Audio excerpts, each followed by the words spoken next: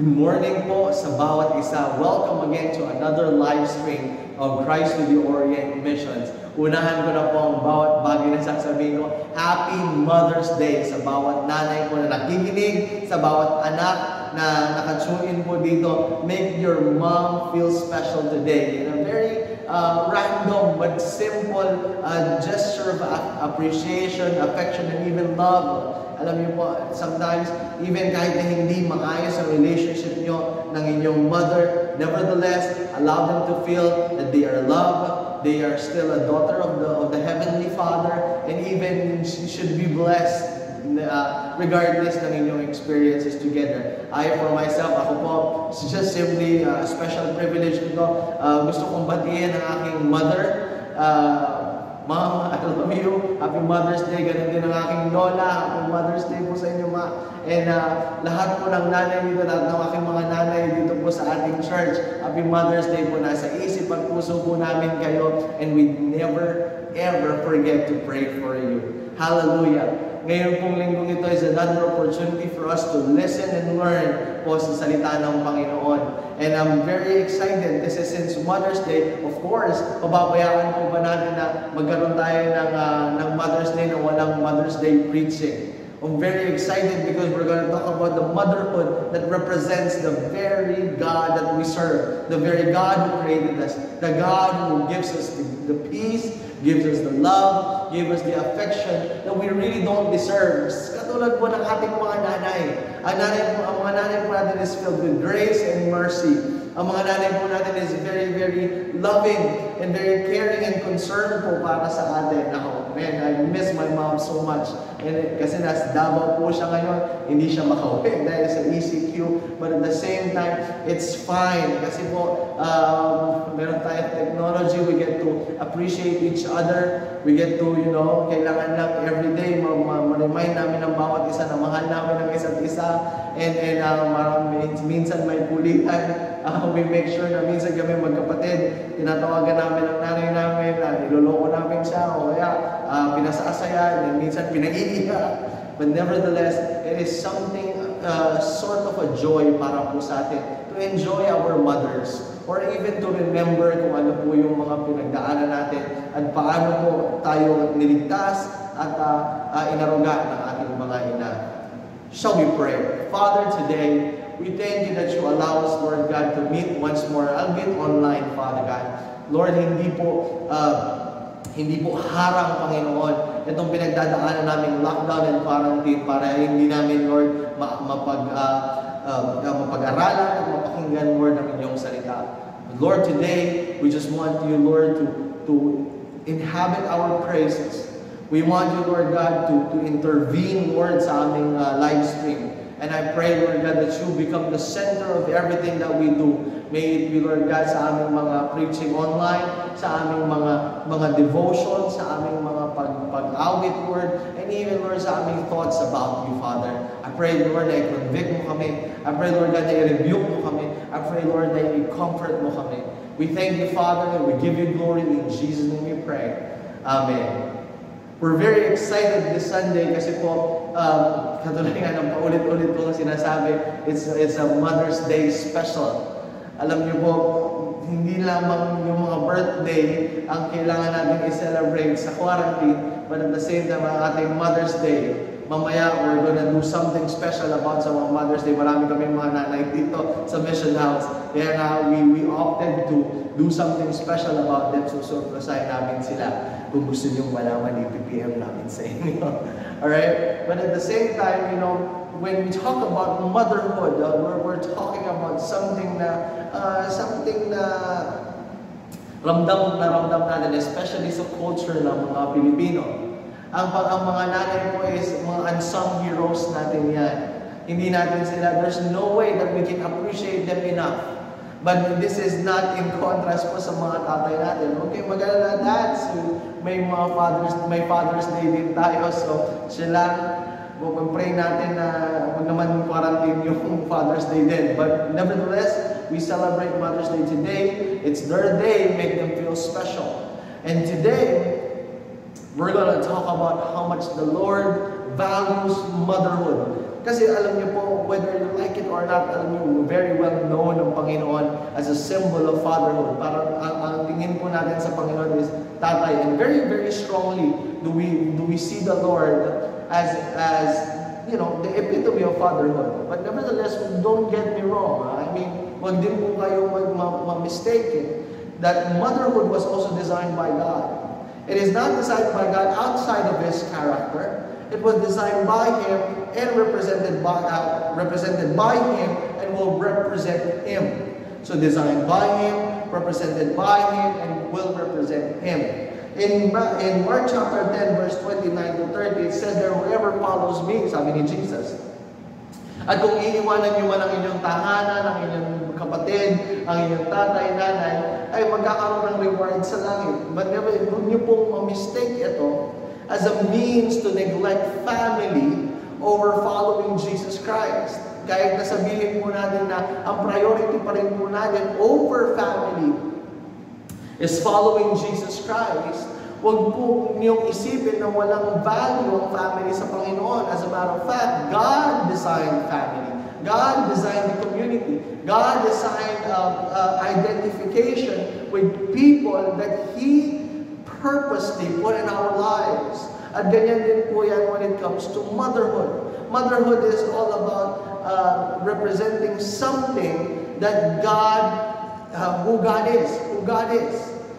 Ang very heart ng Panginoon does not only illustrates yung fatherhood niya sa buhay natin, but also illustrates yung ideal motherhood na makikita natin. To be honest with you, Christian mothers have an opportunity to show their children what it feels like to be to be loved, what it feels like to be warmed, what it feels like to feel grace and mercy more than Father does.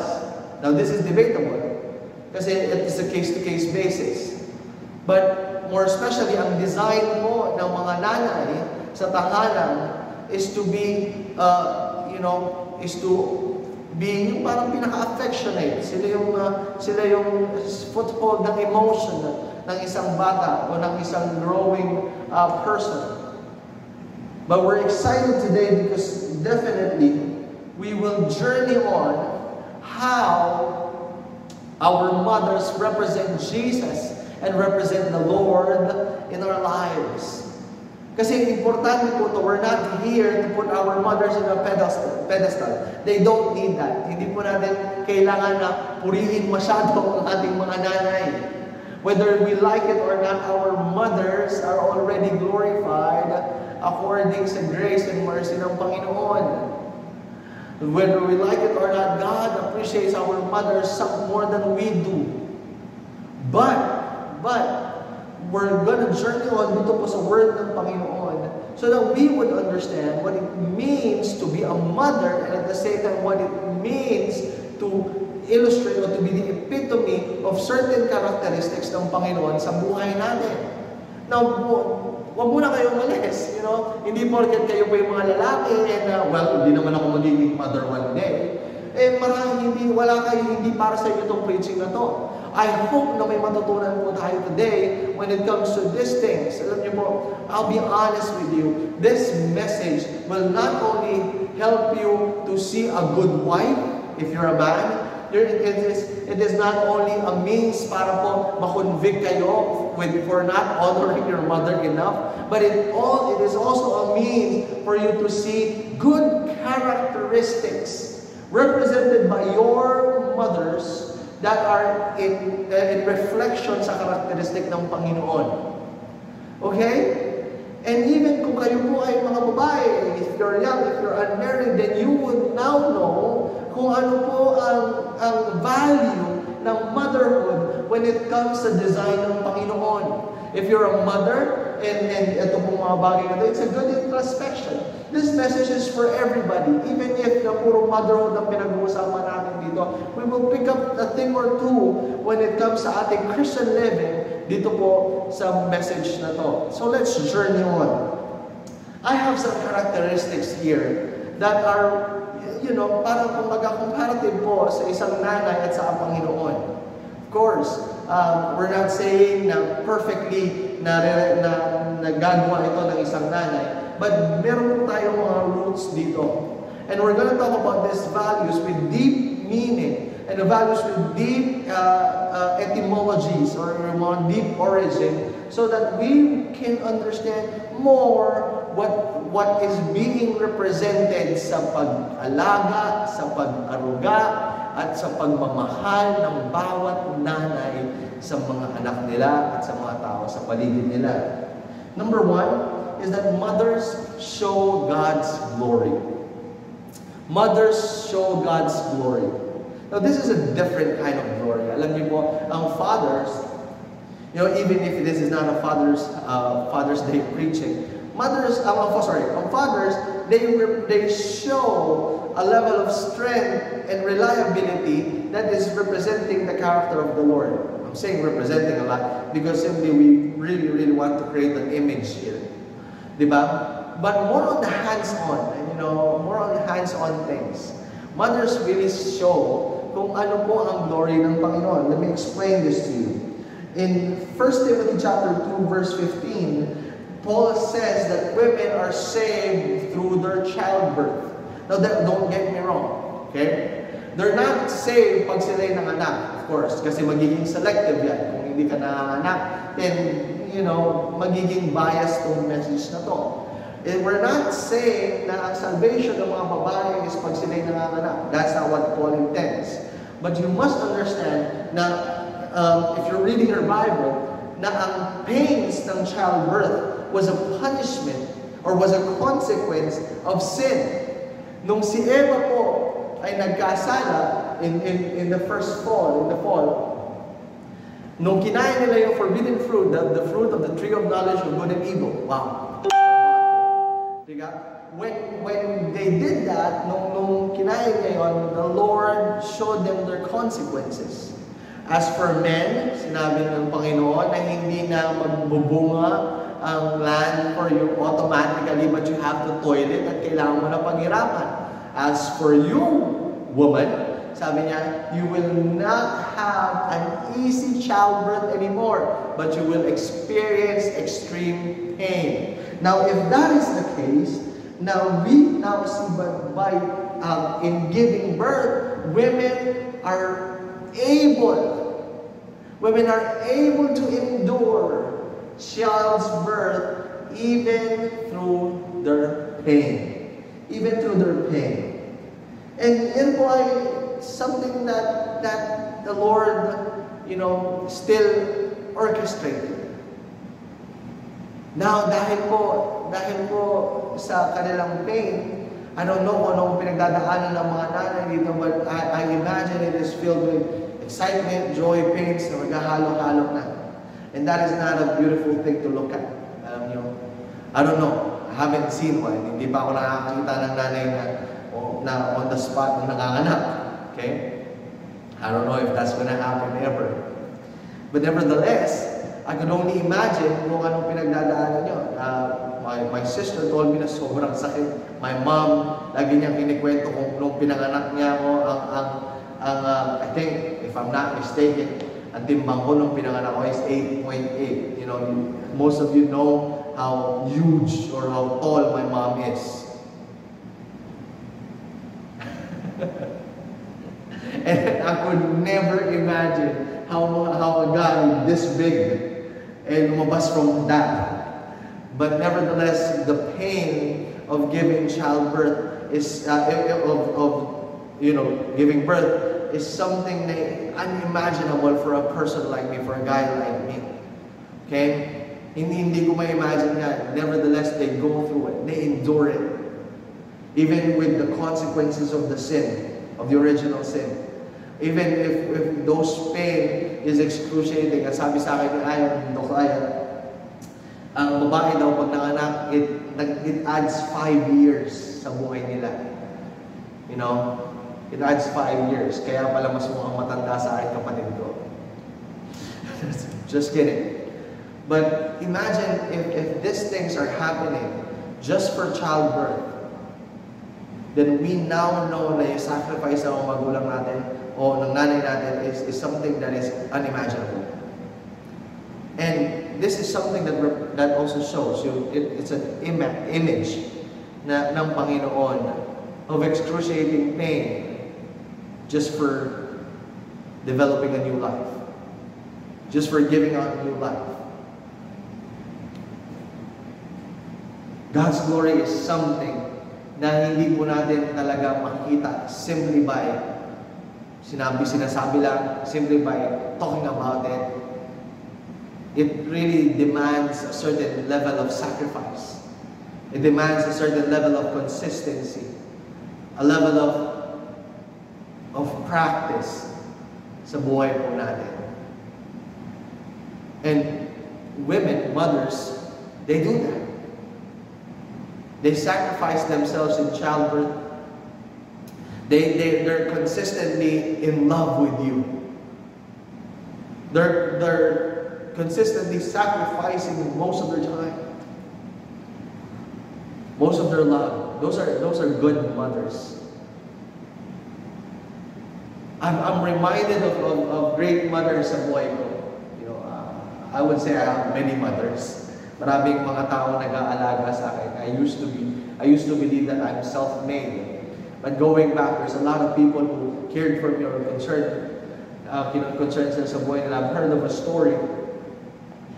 a story ng isang nanay na every day ginagawa niya and sinusulatan niya ng Bible verses yung papel and then nilalagay niya kung saan man makikita ng anak niya, sa salamin, sa panyo, sa wallet, hanggang sa dumating yung time na naging pastor yung anak niya. I also heard of a story of a mom na talaga is unceasingly praying sa homosexual niyang anak. And she won that victory. Okay? And ngayon, isa sa mga testimony na naririnig ko. When my dad died, one of a lady pastor, ang ginawa niya is she went to me, binigyan niya ako ng styrofoam. Akala ko yun yung sinuserve namin sa lamay. It turned out she baked me a cookie. And I really appreciate that. And even ngayon po, maraming mga mothers ang talagang nag-aaruga sa atin. Even sa mission field, may mga nanay tayo dyan na nanonoropresa, biglang nagdadala ng mga surprises, mga desserts. And we feel love that way. And when we do, it's not bad or it's a must even for us to be reminded that God does that to us. He makes things happen. Ang sweet-sweet ng Panginoon sa atin. Lagi niya tayong kinu-comfort. Lagi niya tayong nililid through His ways, through His goodness. And it says there that pag tayo po ay nag-i-enjoy ng mga bagay na to, we see God's glory. In Psalm chapter 19 verse 1, it says there, all creation show the glory of God. And if these creations, these moms, these people, ay nagpapakita ng mga bagay na talagang nakakakilig, then you will understand that this is God's glory showering you with goodness through our moms. Sa mga nanay natin, sa church, I'm reminded nga, every time na nakikita ko sila, paborito ko yan, nagkakamustahan kami, mamaya may mag-aabot sa akin ng sampalok, mamaya may mag-aabot sa akin ng mga regalo, yung mga maliliit na bagay lang, mamaya may magtatanong ng size ng sapatos ko. And all these things, I'm grateful sa Panginoon. Because this is the very characteristic that God does. His glory is not something that we simply adore, we simply worship, but His glory is something that interacts with us. And that is something amazing. Something that we can see sa ating mga nanay. Second is that moms give new life. Women are like God. They have the gift of generative love. They generate love. It's very peculiar. Ito yung mga bagay na hindi natin kayang i-produce as men. Okay? Ang dad ko, malambing ang daddy ko. To be honest with you, he's very interactive. We talaga we're very touchy. Talagang niyayakap ako ng tatay ko, mahilig kami mag-akbayan. Minsan talagang mga kasarpen, pag nagmamotor kami, yayakapin ako ng mahigpit niyan. That's how my dad is. But you know, that's a very strong love. You know, kahit yakapin ako ng dad ko, there's a level of strength na mararamdaman mo, that strong love. But when my mom does that, I melt. You know, parang, you know, there's a very warm love na talaga, you know, parang kahit anong tibay mo, kahit maton-maton ka, when your mom loves you, you just fold. But the thing about it is that your women and anybody who will represent motherhood is like God who generates love. When you say generates love, when they love you, it wells up in you. When they love you, there's something that builds up inside of you, and that's how women love. Women has the ability to love a man in such a way that she can turn into a human being. Ibig sabihin, it breaks down walls. Now, friends, that is the same love that God has. It breaks down walls. Ibig sabihin, we get off our high horses. Kahit anong tibay natin, kahit anong iniinda natin, when we think we're strong, when our mothers make us feel love, we fold, we break. And that is the truth. Now, alam nyo, when you're a disciple, if you're a pastor, disciple, or church leader, we have to have the same love. We need to have the love that breaks down walls. Hindi na kahit anong level ng counseling, kahit anong level ng threat, kahit anong level ng mentoring ang gagawin natin. If we are not a person that generates love towards others, well, we can't help them as much. Now, if you want to learn how to generate love, we learn through our mothers. We learn how they do that. Moms give life, you know. And this is something very special. I don't know if you've thought about this, natutunan mo na to sa isang Bible study or not, but you know, you'll understand this, that the creation of life was something that was gifted to our mothers. Of course, you know, may process yan, okay? May process yan, and for the sake of our child-friendly live stream, you know, hindi natin ipapaliwanag yan. But nevertheless, this is something very sacred that the Lord designed so that life can be created. Procreation ang tawag dyan. But all throughout the process, it is the moms. It is the moms that, you know, at one point, magkakaroon sila ng, you know, yung climax, yung process na yun, which is yung childbirth. And to be honest with you, yung pains na yan na sinasabi natin that came from the original story of sin, yan ay iniinda ng mga natin. So, I would say, because of that, ang childbirth is now, ang word is tarnished, nadungisan. Could you just imagine if we did not sin? Hindi ang dali-dali lang siguro sana magbigay ng childbirth. I made a mistake one time, nakakita ko ng illustration kung paano tinatahi. I don't know kung ano yung process na yun. Maybe some of you can put it in the comment. Yung tinatahi, yung what's the word? I'm lost. Yung puwerta nung nanay after ng childbirth. I mean, Aya told me that process. I just don't remember. And, I mean, wow.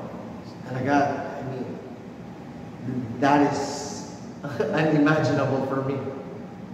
That is something that I cannot describe on my own. But spiritually speaking, the pain in childbirth was something that tarnished that beautiful life creation because of sin. Parang supposedly it's something that God designed so that new life can be brought out of the earth into the world. Now, nadungisan yan because of the sin, and now not only is it difficult, but it's very painful. Now stay with me on this, because there's a brighter side to this. So now that we know that this tarnishes childbearing, yung childbirth, wouldn't you say that this pain or what they endure has turned the life-giving process of childbirth into a redemptive season ng Panginoon for mothers and women alike? I hope that gets you yung context na yan, yung concept na yan. Not only are they producing new life, but they're now a model of redemption. Because not only are we able to continuously produce new life in childbirth, but we're even able to do it despite the pain, despite the difficulty. And it becomes a concept of redemption. Wow!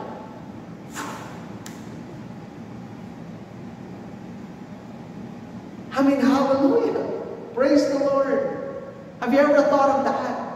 That we're not only creating new life through childbirth anymore, we're now redeeming people through that process. Diba? Sasabihin natin that our mothers are now agents of redemption.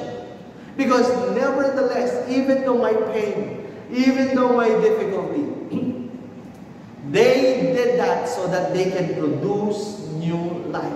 Does this not sound familiar? Even my pain, even my difficulty, Jesus Christ pursued, endured the cross, all for the sake of new life. Hallelujah! Isn't that not exciting? Wow! I'm blown away by this. I'm blown away with the fact that our mothers now can see a different kind of life in childbirth. Na kahit na-tarnish ng sin ang iyong panganganak because of pain and suffering, God allowed that to be a scheme of redemption, to be a plan of redemption, to be a model of redemption. Just like Jesus Christ. Just like Jesus Christ. Hallelujah. Mothers embrace this consequence so that we may be born. Just as Christ embraced His consequence so that we can be reborn. They give new life. Number 3, they welcome and they nurture. They welcome and they nurture. Sounds like the church. Sounds like the church.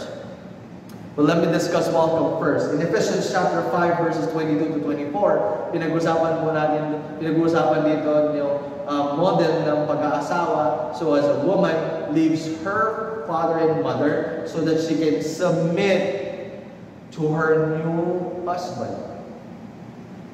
To her newlywed husband. And ang submission is very important key po sa buhay ng isang babae. Okay? Tandaan niyo po. It is not an opportunity for us men to take advantage ng kanilang submission. But it is our responsibility to lead them through their submission so that they would become deeper and deeper sa Panginoon. Even po sa ating sa process ng procreation.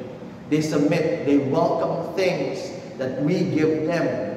And through that, they welcome whatever seed that they receive from their husbands and nurture into something that God has planned and purpose in His life, in the lives of people around Him, and the lives of the people who will receive the blessing of His calling.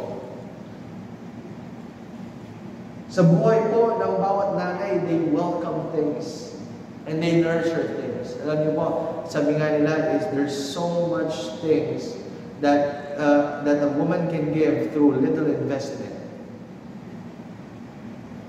Give them a child, they give you a family. Give them a house, they give you a home.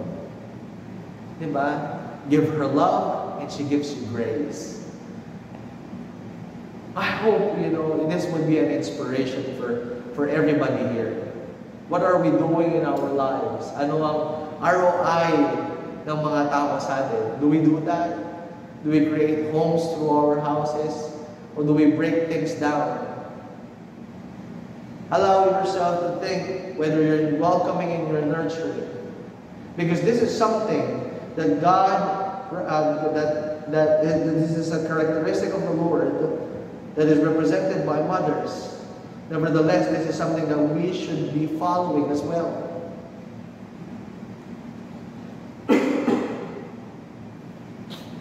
Excuse me. Now, you have to understand that the Bible really talks about submission, even with men, pagdating po sa relationship and interaction natin sa Panginoon. But at the same time, not only should we welcome things, we should nurture things as well. And if you don't know any role models sa buhay nito, then look out for mothers. Look after mothers, They do it very, very instinctively. It's something God has put in their DNA. They're both welcoming and they're nurturing.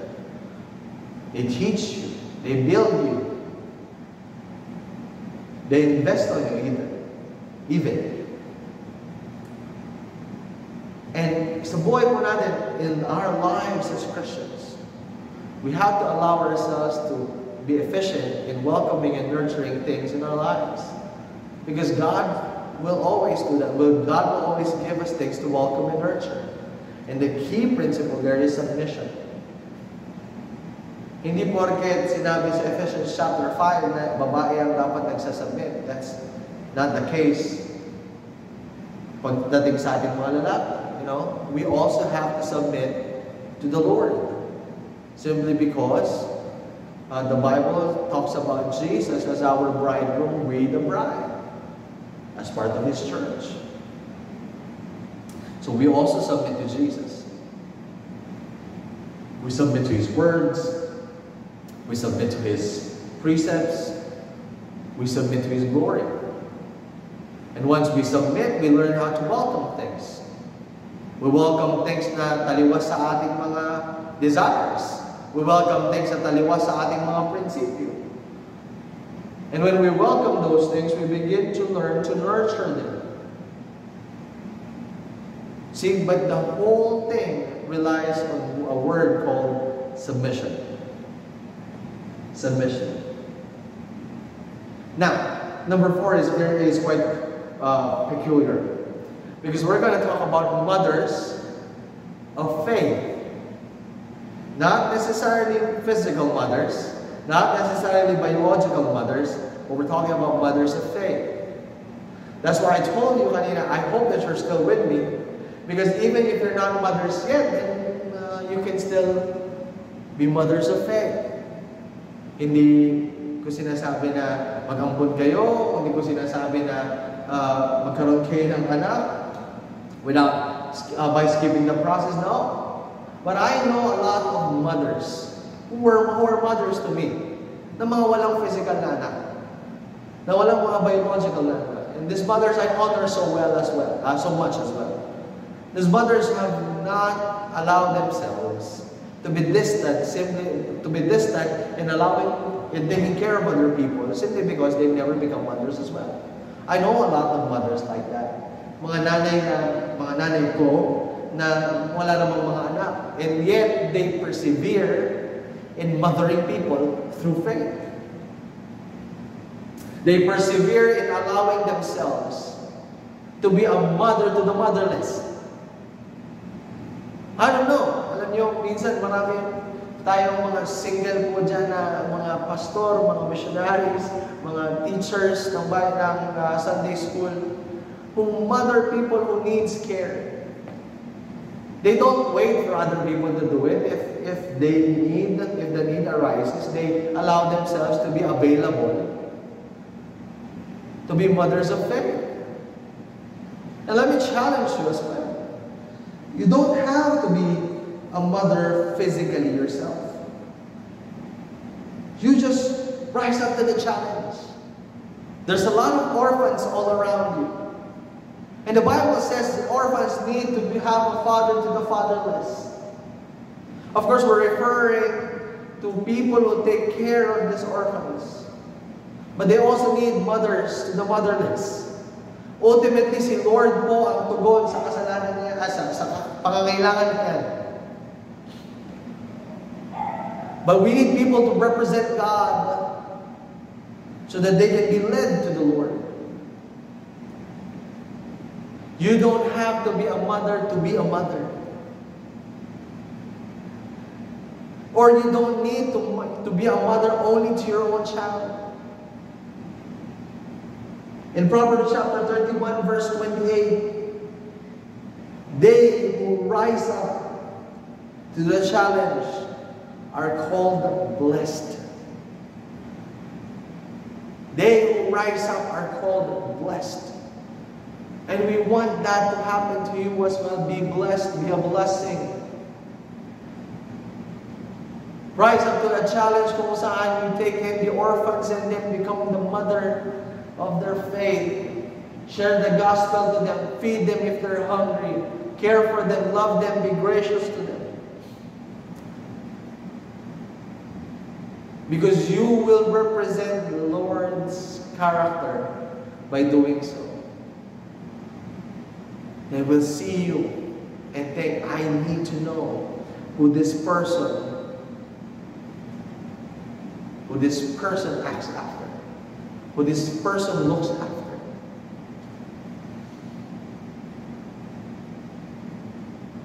Allow yourself to be mothers of faith. And lastly, mothers show us God.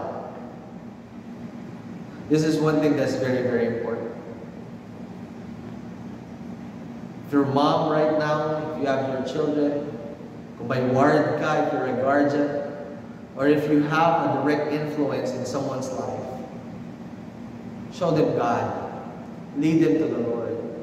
Don't hoard them for yourself, but be a lighthouse. Be a beam or a beacon that shows them kung saan papunta towards the Word. Don't be satisfied by gathering people to you. Wag. Be a person that leads people to the Lord.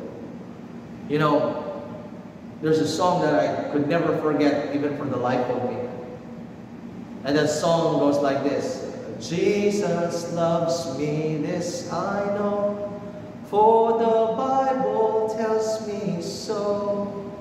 Little ones to Him belong, they are weak, but He is strong.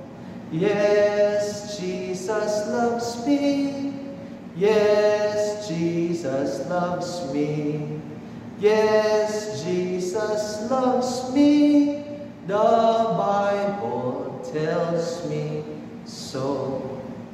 I could never forget that song. Because I was 4 years old when my mom taught me that song. I remember it vividly. And from that moment on, I journeyed all throughout my life. And every time I'd like to remind myself of a song, that is the song I sing. You know, my name is Jedediah. This is something that my parents and my grandparents gifted me. Simply because it means beloved of God. And singing, Yes, Jesus Loves Me, is something that is very personal and very endearing para sa akin. My mom has invested songs, has invested lessons sa akin when I was young. So in return, I now know. Mothers, let this be an eye-opener for everyone. There's so much things that we can do, all for the glory of God. We represent Him who needs to be shown to our orphan-hearted people. And if you're listening right now, this does not only apply to women or mothers in general. This applies to everyone. This applies to us men, it also applies to you women. There are certain characters that God has put in us that must be represented properly. And our mothers is one beautiful example of that image. And we honor them today. We're bearing yung lesson po that God has to be revealed sa mga tao sa paligid through us. But ultimately, it is our relationship with the Lord that naturally reflects who He is in us. And I pray na itong mga bagay na to that we shared to you today would be a guiding light or a guideline sa Christian lifestyle ninyo. How you see the Lord, how you show the Lord, how you interact with the Lord. At the same time, we would like to honor our parents. We would like to honor our mothers. In behalf of every child, every Christian child na nasa paligid, we thank you so much for being caring, for providing for us, for trying your best, and simply by being who you are. We love you, moms. We honor you and give God the glory for your existence. Let us pray for you. If you're with your moms today, if you're listening, lapitan nyo, habang sinasabi ko po ito, puntahan nyo mga nanay nyo, just tell them, Mom, I need just 5 minutes of your time. Pray with me, magpipray si Pastor Jed, and he will bless the moms all around. If you're a mother and mag-isa ka, just put your hand in your shoulder, put your hand in your heart, just bless yourself. If no one's around you, believing that your children who is listening to this live stream as well is praying for you. And we just wish to honor you and make you feel loved today. I mean, if I can only go outside, yayakapin po kayo. But that's not wise right now dahil meron tayong social distancing in effect. But we want to pray for you. So I hope that's enough time for you guys to get ready. Lapitan nyo ang inyong mga nanay, lapitan nyo mga mahal nyo sa buhay, patungan nyo ng kamay, yakapin nyo, and just begin to bless them. Let's pray.